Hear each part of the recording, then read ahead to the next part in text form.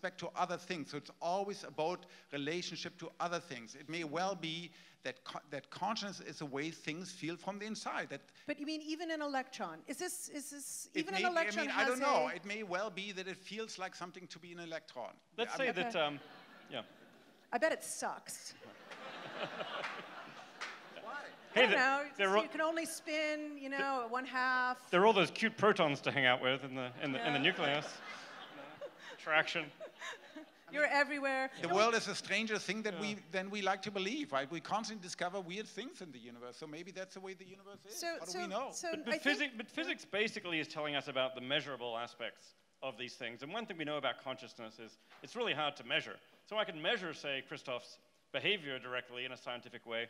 I can't measure his consciousness directly in a scientific way.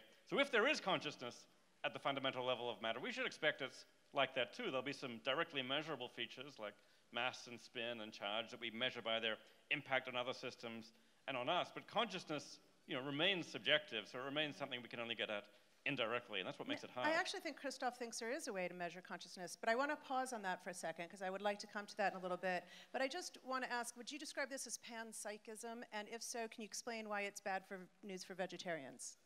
Well, panpsychism is the thesis that there's mind everywhere. Pan means all, psych means mind, so all minds. So it's not just we have minds, dogs have minds, mice have minds, flies have minds, bacteria have minds, even electrons and protons have mind. And it's a venerable view in philosophy. I don't know whether this view is right, but I do think it's a view that we have to take very seriously. It integrates mind into nature in a very deep way. I mean, it does affect your ethical views. I used to think that I should not eat anything which was conscious or that had ever been conscious. So maybe you'd think that would speak in favor, say, of a vegetarian diet because cows and fish and so on have been conscious. But once you find yourself sympathetic to panpsychism, suddenly you're going to go very hungry.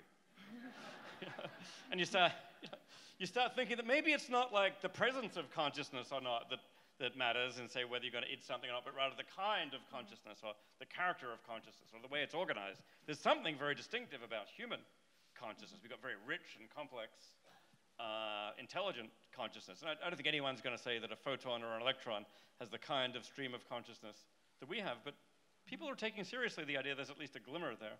Now, Christoph, certainly all the evidence from biology, every single evidence from biology suggests that consciousness is very widespread. So I have an institute where I have 300 people working on mouse and and human cortex. And we recently did this experiment for all the 300 anatomists, physiologists. I showed them side by side a mouse nerve cell from the cortex and a human. And I removed the scale bar. And once you remove the scale bar, it looks almost completely identical. The hardware is the same. We have 1,000 times more hardware, but otherwise it's the same. If you look at the complexity, if you look at the genome, if you look at the synapses, it's very, very similar. It's not identical, but it's very, very similar. And so we know from biology it goes down to very lowly creatures. So do you call that panpsychism or not? But certainly the capability to have experience extends widely into the animal kingdom. Darwin didn't believe there was going to be a sharp threshold, did he, between That's correct. His last book that he wrote before he died was to study the lowly earthworm. And he writes very explicit, there's no Rubicon on the one side of which are non-sentient, on the other side they're sentient, here they're simple, here they're complex animal. He emphasized, and of course all biologists do, the great continuity across all animal species. Now, if we take this, though, to its extreme, that even a neuron as an individual cell is conscious. No. You do not take this. No, So that's a your very different question. panpsychism doesn't go all the way. No, that has to do with the relationship of the parts to the whole. Okay. My individual brain cell, right now, if I pick out one brain cell, like you can do neurosurgery, that's not conscious by itself. But you assemble 16 billion into cortex, and then you get a conscious, then you get me, a conscious creature. Now, in a different animal, like a mouse that only has 14 million in its cortex, again, that's conscious, but not the individual element. Consciousness exists at a particular, it has to do, once again, with the relationship of the whole to the so just to get this right, you're saying electrons are conscious and brains are conscious, but neurons are not. Yeah, so what's wrong with the neurons? It skips the middle. What did the neuron do? Because they are part of a whole. Electrons are part of the whole. Is this the idea that you suppress? No. It says that, for instance, Dave and I, all three of us are conscious. I posit there's no evidence for transpersonal, for a group consciousness. Oh, that's what I was going to ask. There's us three individuals. We clearly interact. You know, we talk and exchange information, but there's nothing what it feels like to be Janna, Christoph, Something Dave. it feels like to be Pioneer Works people? Yeah, do we have a collective, as a collective group of people here, is there a consciousness that emerges that we're unaware of as the neuron is unaware of your consciousness? There's no evidence. There's collective behavior. There's no question. We can do the wave. We can laugh together. We can do all sorts of things. There's no, I mean, if you watch, Korean, if you ever go into, watching Korean military parades from North Korea, you see, a million people doing these highly precise, synchronized movements together.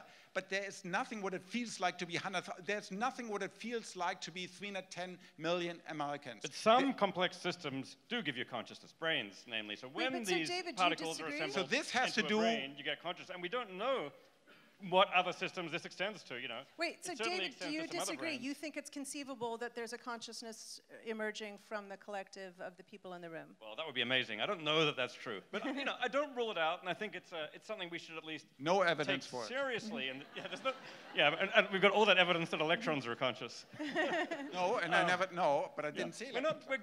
We're all going beyond the evidence here. First things first. This is a lot of speculation, people. None of this is none of this is accepted, is consensus accepted science. We don't know the correct theory of consciousness, and we don't know where consciousness is to be found. But we do know consciousness is present in some complex systems, and we don't know the conditions under which it arises. We believe it arises in some other complex systems besides human brains, including animal brains, and so on. And it's at least an open question that it might be present in some relatively simple complex systems as well as some extremely complex systems Christoph, like I can society. tell you're anxious to reply. Well, because this is, there are certain, we can go back to René Descartes. The only thing I'm certain of is my own consciousness. I don't know whether Dave and Janna or any of you are conscious. Now, I assume you are, because why? You behave similar to me. If you come to my lab, I put you in a scanner, you have a brain, your responses are very similar, etc., etc. With a baby, now I can't talk to a baby, but I can do indirect experiments. My dog, why do I believe it's conscious? It has a brain very similar to mine. If I take a little quinoa grain of dog brain and human brain, only a very few expert anatomists can distinguish it. And its behavior leads me, in its behavior and its hardware, lead me to conclude that it's conscious. That is inferential reasoning. That's perfectly reasonable. You can do it Bayesian formulation, it's reasonable, it's rational, it's not a pure speculation. It's as much speculation as me assuming that Dave here is conscious. Was that a jab? I don't know, I have my moments. The consciousness kind of jumps in and out sometimes. If we're looking at collective behaviors, you have to ask things like, is the left half of the room itself definable as an entity that is conscious? Or